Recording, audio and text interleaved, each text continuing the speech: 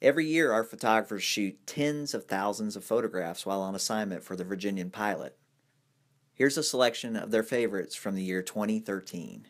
A picture of armed guards standing next to a black-winged angel is not what you're looking at. It is Mrs. Virginia Amber announcing the silence auction winner of the shotgun held by her husband, Nick. Sometimes a rare chance allows us to juxtapose elements in the picture to add a layer of unexpected humor to the frame.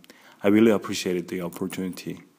My name is Hyunsu Kim, a staff photographer of the Virginian-Pilot. In the early hours of June 13th, 2013, Eleanor Grace was born, the first daughter of my coworker Mike Hicksonbaugh.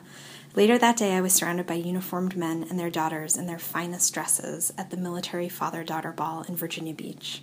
From watching a tiny baby held in her father's arms for the first time, to seeing little girls take turns around the dance floor with their dads, the emotional range of the day was astounding. It made me deeply thankful to be a newspaper photographer in Hampton Roads. Amanda Lucier, staff photographer, the Virginian-Pilot. The trek was unnerving and, for the most part, pitch black. With little light, we traversed bogs filled with insects, swarms of mosquitoes, spider webs washed across our faces every turn. I made it relatively unscathed. Our reporter ended up with bites from several ticks and what we suspect were chiggers. We were documenting researchers as they recorded the calls of tree frogs. Their goal was to gain some understanding as to why frogs are disappearing around the world.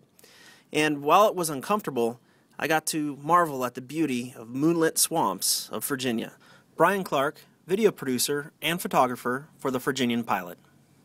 Many people had waited overnight for their chance to see a doctor or dentist last summer at the remote area medical clinic in Southwest Virginia.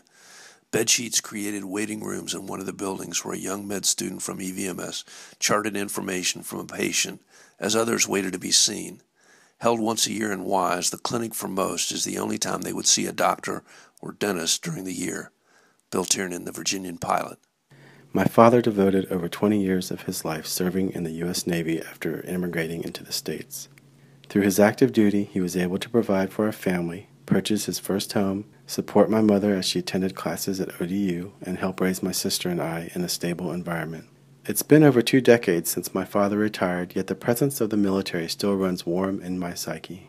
Anytime I find myself on an assignment involving the military, I lean on my distant memories. This particular photograph is an example of drawing from my past to report on the present. I am Rich Joseph Facun, staff photographer with the Virginian-Pilot. This was a story about Noble Street Baptist Church opening an outreach center for teens at their Portsmouth church. It was late August and school was just a week away. The guys were playing basketball in the gym and the girls were swimming in the indoor pool. A kick of the heel and a tilt of the head. It was a nice little moment about the joy of youth. This is Steve Early, staff photographer for the Virginian-Pilot. A candlelight vigil honors a mother and child who was killed by a reckless driver the night before. I see 2 young ladies crying and embracing each other. I feel so uneasy while photographing them.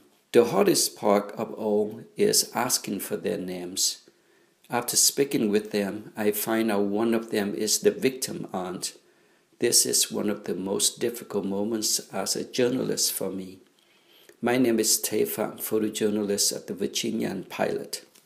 I chose a photo I took of the Bonny Island Light Station restoring its light this spring. I just love the history and the mood of this photo, down to the park ranger standing in the doorway late at night. I'm Todd Spencer, staff photographer with the Virginia-Pilot. The picture of Mark Lieber, 17, and Ashton McCormick, 14, working their way across Mount Trashmore during a training run is one of my favorites of the year. It's not visually complicated. It's simply a picture of one friend helping another. Mark is a local running star, Ashton a quiet teen with autism. They connected a year and a half ago through racing and are quite special together. I like the size difference between the two and their environment. When they are together, their world is small, just Ashton and Mark, best friends. This is Vicki Crona-Snowy, staff photographer for the Virginian-Pilot. Your reason for liking this image and mine are very different.